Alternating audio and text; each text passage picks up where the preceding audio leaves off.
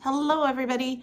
This is week 3's review of our key concept, which this week is theme. So we're going to start by reading a poem together, and I'm going to leave that page up so that you can see it because I want to work through it with you.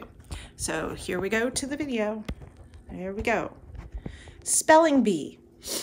Letters trip over each other as they race to leave my mouth. My tongue lines them up in order as they march to the microphone. A-S. I am almost alone on the stage. One last kid sags with his head in his hands. He is mouthing each letter as I say it. C-E-N.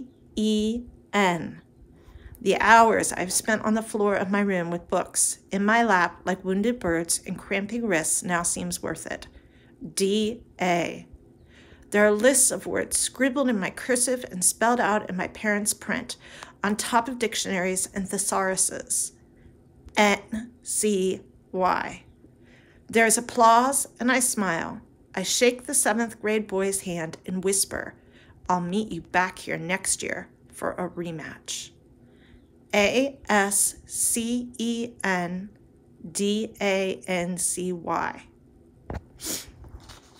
All right, let's take a look at our first question. What is this poem about? Now, we always know that a good place to start to look is at the title. All right, we can also go through and look. Letters race to leave my mouth. My tongue lines them up in order. March to the microphone. So I used that first stanza to help me, and I went back and I wrote, this poem is about participating or being part of a spelling bee. It's talking about the girl participating and trying to win the spelling bee. My second question, what is the theme of this poem? So when I'm looking for the theme, I'm looking kind of for the lesson. What am I learning? What am I going from in here? So as I read through, I am almost alone on the stage. One last kid sags with his head in his hands.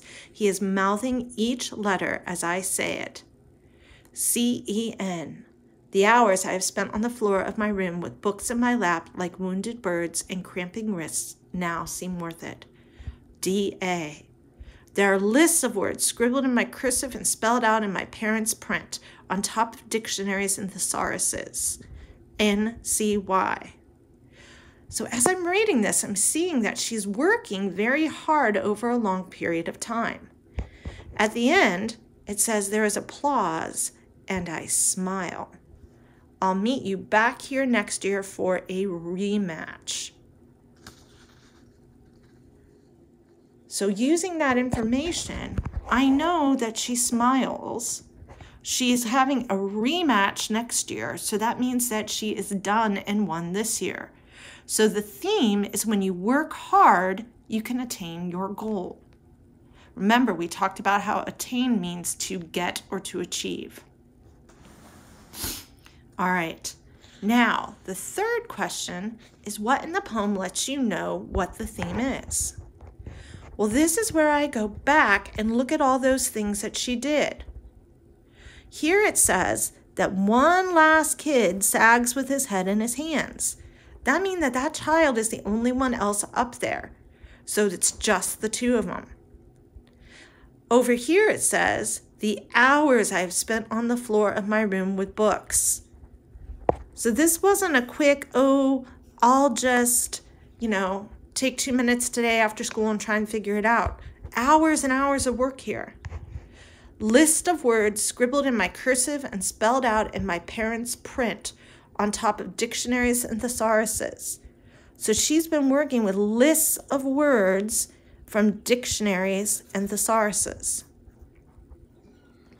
All of those are things that she did to achieve her goal, where it says there is applause and I smile. So I went back in here, and I'm just going to show you this page here with this question. So I went back and used all of those ideas right from the text that we just talked about.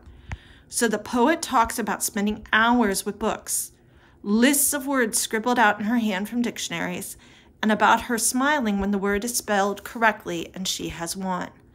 All of those things show that when you work hard, you can attain her goal.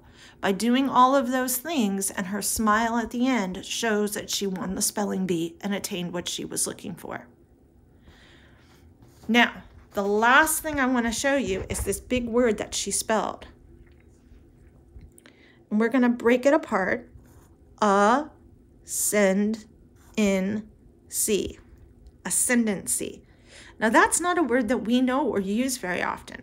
So I looked it up in the dictionary. Oops, wrote it on the back of the wrong paper. Here we go. Ascendancy means occupation of a dominant power or influence. So this word is showing that she has a dominant power. If you are dominant, that means you are above someone else, or you are the key person.